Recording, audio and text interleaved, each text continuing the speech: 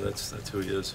You know, we've seen him plenty of times before, and you know, he's a guy who's got to get contact and try to get ground balls like he did. And you know, like, how many innings did he go and how many pitches? And that many pitches. And you know, we just we didn't get any balls in the air really. You know, we put some balls on the ground, and you know, it just wasn't our night tonight. We're just talking about Hamill. I mean, he reaches a milestone, 2,500 strikeouts. That alone is impressive. And on top of that, how he's pitching currently. Yeah, pitching really good right now. I mean, guy's going out there and we're knowing what we're going to get out of him. And for him to reach that milestone tonight, that's a really big deal.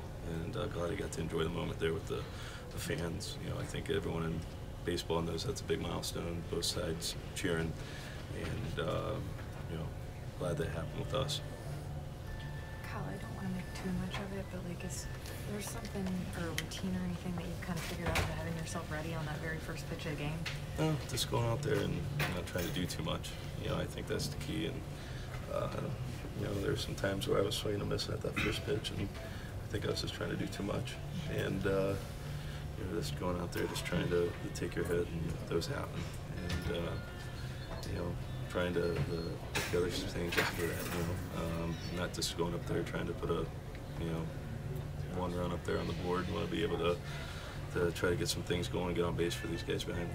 It sounded like Yodeportes was bad on that. Really? Were you surprised by the carry on that, or couldn't you tell?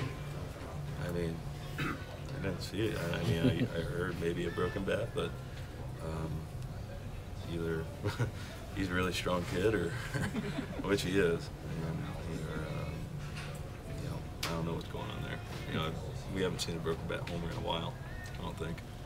Is there anything you think you guys can do as a lineup to get the kind of production you're looking for? Is it just a matter of hoping the breaks and things kind of go back your way? Yeah, just got to be able to you know, just take a pitch at a time and go from there. Keep grinding things out, and you know, things are going to turn.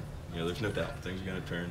It's just, you know, I don't want to put it, you know, at the beginning of the season there like we went through, but you know, we'll be fine. We're going to figure it out, and don't worry about it.